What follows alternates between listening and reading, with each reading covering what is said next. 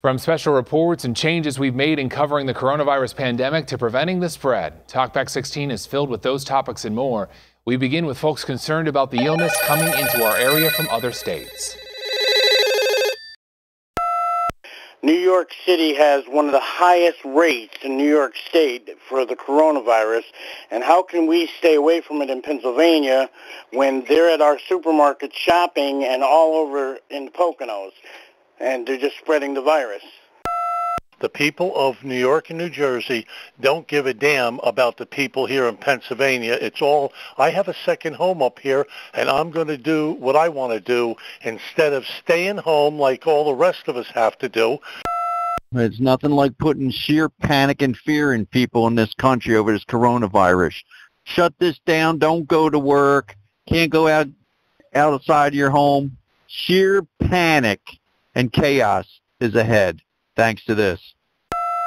They closed all the casinos, so forth and so on, but yet they're still having the daily number and stuff, which is making people go out to the stores to buy tickets. Why don't they shut down the lottery, too? Everyone wants to confine themselves, but what about some of the poor workers? Take a look at Walmart. They open up their doors and they herd in like cows. Their stores have been never so packed. It's a human petri dish.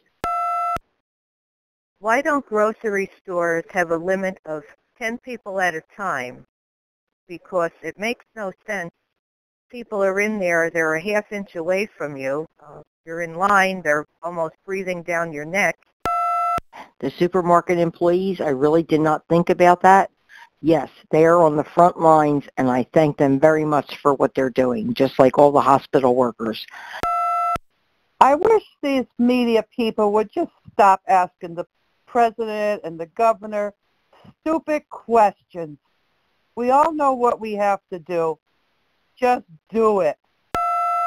I know the coronavirus is a very important thing, but do they have to put it on every day at 2 o'clock when General Hospital comes on? We are quarantined the way it is. Can't we at least have our show from 2 to 3? A good way to entertain yourself is if you have the CMT Country Music Channel. Early in the morning there's videos with music. You can sing, you can dance. Dance in your underwear if you're all by yourself. I want to thank Joe, Mindy, and Tom for all their good work they do through this crisis. And with the fur babies, it made my day. Great job, Jim Coles, on the desk this weekend. You certainly are a man of many talents.